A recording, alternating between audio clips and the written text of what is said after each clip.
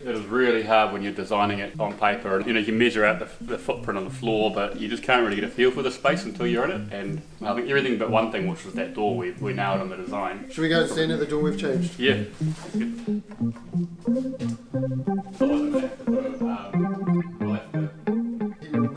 Just blocking it off.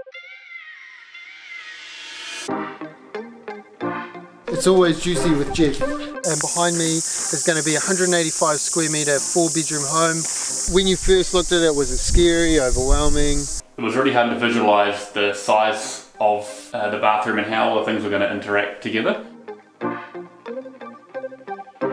Being the weird ones that are measuring their bathroom, to figure out, okay, actually the one on the plans is about the same size as this, and this feels comfortable. And you're not quite feeling like this space is working quite right? Yeah. Was 185 a firm limit, and do we rejig the floor print? It kind of slipped through the design phase and we've changed the plans. This is the front door, so... Good catch. That's quarter flashing. Yeah, welcome to Geoff's house.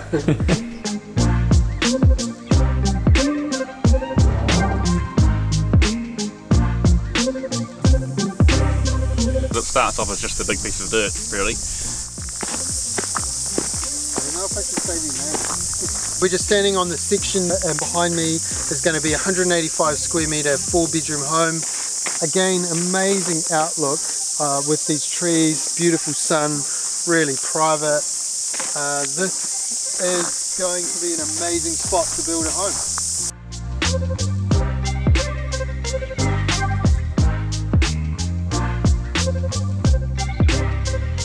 I'm Josh, a builder here in New Zealand, and this is Geoff, my very first subscriber. How are you? Good, thanks. Guess what? I'm building Geoff a home. You subscribe, you get a free house. Should we go inside? Yeah, sure. Or should we not? Yeah, we'll have to go around the back. So we're going to call this series Geoff's kind of off the grid rural dream home. Kind of off the grid. Yeah. We are on the grid as far as power's concerned. And fast broadband to watch our videos. Yeah, exactly. That's the only reason we got it. yeah. There was a must do, and the settlement. It's in the contract. Got to watch every video. Yeah. And like and subscribe. Yeah. You should just get Geoff walking around and touching stuff. Yeah. What, like the house or touching other things? What's this? So that is a product called Hardy Groove. On the original design, this wall actually had a window there. Yeah. But we decided that this was one of the areas of the house we wanted to block. We wanted the privacy. Yeah. We didn't want the neighbours, kind of like, the neighbours are higher than us here. Yeah, so they'll be looking right in the whole time at whatever. Oh, should we stand in the bathroom? Sure. I'm gonna sit right here, should I? So here we are, 3 guys in a tiny bathroom. How cool. It's not that tiny. Wow, yeah, actually, this is a generous size. We could actually probably get 2 more guys in here, right? Yeah. Is that your plan for a party, is it? It would be a bit worrying. In your specific design, how those 2 bathrooms worked was really critical to how you want to use the home. Yeah, and I think one of the biggest things for us is it was really hard to visualise the size of the bathroom and how all the things were going to interact together. And in the end we just ended up going to a few different houses, friends' houses when we were there, and like being the weird ones that are measuring their bathroom, to figure out, okay, actually the one on the plans is about the same size as this, and this feels comfortable. Do you know I actually did the exact same thing when we were building? I literally was like, hey, can I just quickly measure your walk-in wardrobe? It kind of opened the door to get advice from them about like, well, what, does this wardrobe work for you? And I found that like as you started to ask those questions of people, they were like more than forthcoming on like their tips. Absolutely. You don't have it doesn't have to be like everything in your house is perfectly unique. Like you can be a shameless cloner and go like we have done with your house. We like the TV room and whether or not we make it dark as well, but the concept is exactly copied into our house, so just copy. You can read on a bit of paper this is 3 by 3.5 metres or whatever, but until you compare it to another space that is pretty much that same size, it's really hard to pick out whether it's going to be right for you or not. Even if your builder can't show you that, like you said, go and ask friends. Don't be afraid to take a tape measure to a friend's house or to your own house.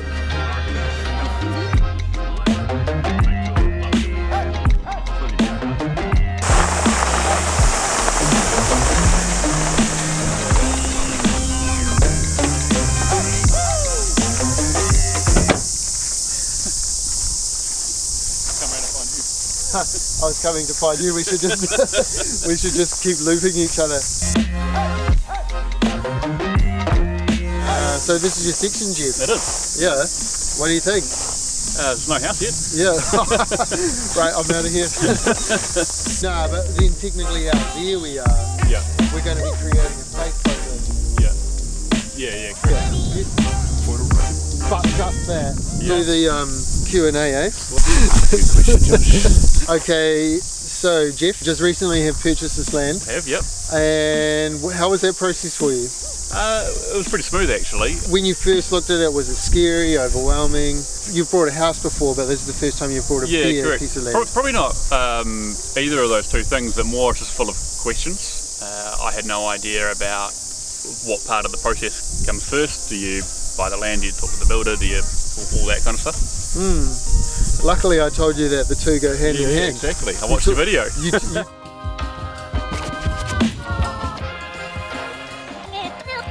It starts off as just a big piece of dirt really, and then you start thinking about where will the house sit, where would the lawn be, and in this case like there's a nice amount of bush, and so you know, having a spot for the kids to play. And once you start piecing together in your mind how it's all going to fit in, that's when you start getting across the line and thinking, let's do this.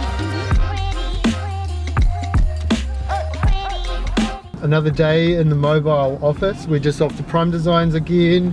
Oh, and look at that, I'm getting a phone call. Where was I? We are off to Prime, meeting the clients. They're on the final part of their house design. There's two parts of design. First part is concepts, and that's like the layout, how it sits on the land, all that sort of stuff. Probably shouldn't let go of the wheel while I'm driving. Geoff's just rocked up for a meeting at Prime Designs to do the final revision. How you doing, Geoff? Good. We'll get a like typical B-roll shot talking about laughing. Like right now? Yeah. Yeah, but what if we actually push the wall of the TV room and the bathroom that way? Oh yeah. Which is saving on cladding. Yeah. It's increasing your roof space still, but might be a little bit cheaper. So I'd push that through with Kate. Yeah.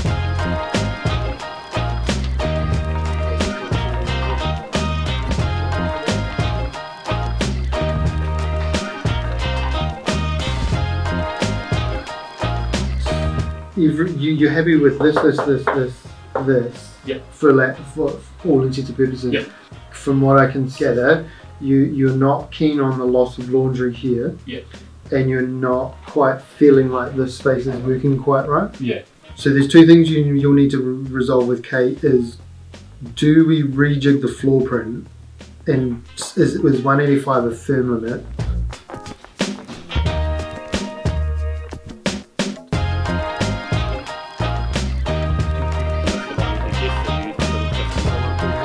Still got the central door, still got exact even shelving by the 165 days. So Yeah.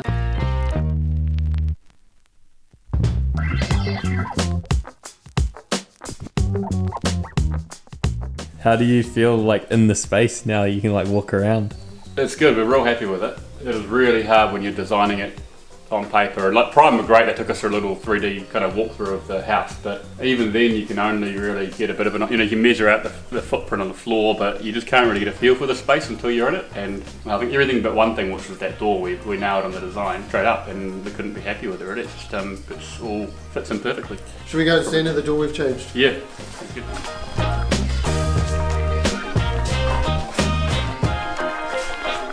So this is Geoff's second bathroom. You're standing literally on the loo right now.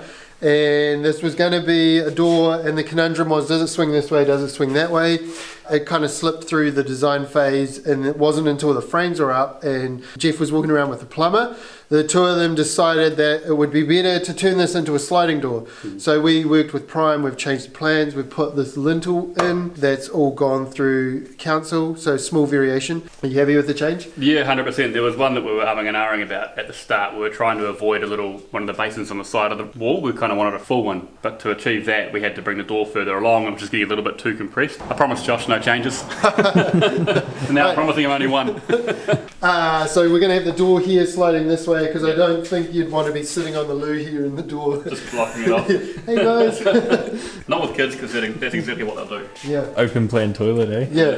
We'll just leave like this, Josh. Yeah. How about you walk us through the rest of the house, Geoff? All right. We've come through from the living area, and there's a split, obviously, living area at one end and bedrooms at the other. Down the hall with a couple of bedrooms around the place, and what it is, the main bathroom. Yeah. Geoff, super brief tours. So we're in the main bathroom. Yeah. So plan with this one is epic shower here and view out there. Is that right? Well, that's where the view is. Yep. Yeah. Correct. And bath under the window there. This is the one room I think we spent probably the most time on, just trying to nail the way to fit everything in and have everything make the most of the view, but also still feel like it was a logical flow to the room that made sense. So just over here is the master bedroom. Yep. Another amazing view. Yeah, we took it. The kids don't get it. How do you feel about like the two? It's like the H with the two big gables and the little annex in between. I think we just like the look of it more than anything. Like, we definitely wanted a house where the bedroom area is separated from the living area. We do have family over reasonably often, and putting the kids to bed at the far end of the house is a lot nicer than having them that close. But that's just a separation of living versus your bedrooms. The H was just a nicer look from the outside, really. Just copying nice things we've seen around the place. Should we have a look in the garage? Yep.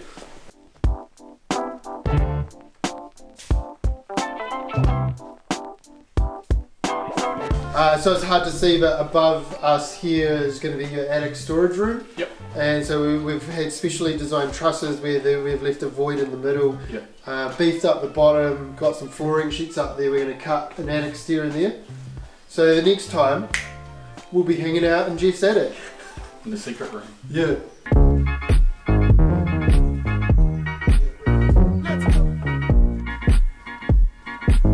What's the plan for the garage? Is it going to be cars or gym or? No, not gym for me. No, just the cars. It'll be nice to finally have cars inside as opposed to parked in the driveway or something, especially in the cold mornings.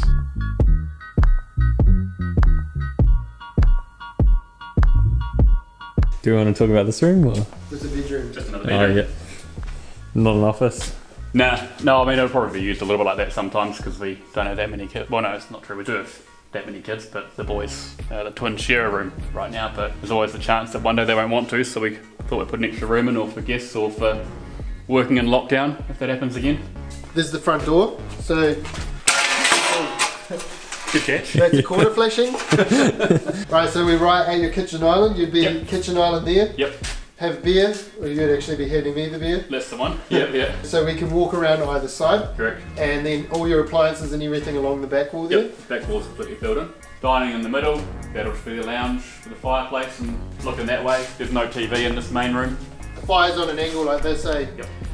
Then we go boom. Straight through the roof. So you've got a media room as well as a lounge sort of set up. Yeah, sort of a playroom. Where did you get that idea, Geoff? Like we have done with your house. We like the TV room, and the concept is exactly copied into our house. The door will slide this way. Yep. So doors here sliding this way, similar to the cavity slider door we've got at my house. And then couch will be here. Maybe. We haven't figured that part of it out yet. The TV's probably going to be in that wall. So. Oh yeah. And you've got a spare plug there? Just in case we want it there. Yeah. Cool. The battery's about to die. Should I just change it? We'll talk fast. No, we'll talk. Okay. Yeah. So Geoff, we're about to take off. Is there anything else important you need to discuss that we haven't pre-planned? What about the beer fridge? How are we going to put that in? Beer fridge? Yeah. How did we even forget that? The beer The nook. most important part of the whole build. Yeah. So as you know, every J&K build comes with a beer nook.